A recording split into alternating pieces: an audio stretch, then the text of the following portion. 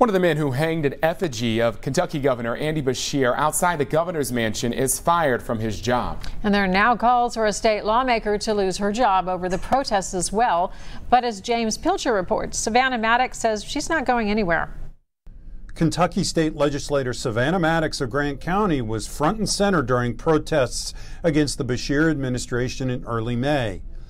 But because of her comments, some Democratic lawmakers want her censured or to resign, saying she stoked the fires that led to last weekend's protest that included a slogan linked to the assassination of President Lincoln. Those elected officials that embraced these individuals and that stood in front of people dressed in tactical gear and the rest and threw as much red meat as possible at them, they have to claim responsibility because they absolutely know what could have happened. Maddox sat down with me to discuss the controversy and said that she was horrified by the images this weekend.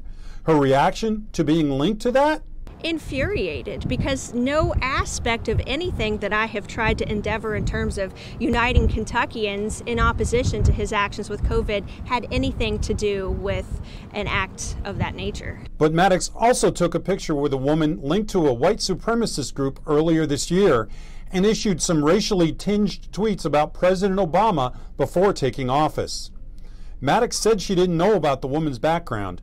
As for the tweets, they were not a reflection of myself. They didn't define me then, they don't define me now, and they're certainly not a reflection of my record. Maddox agrees some aspects of the economy needed to be shut down because of the pandemic, but she still says Beshear has gone too far.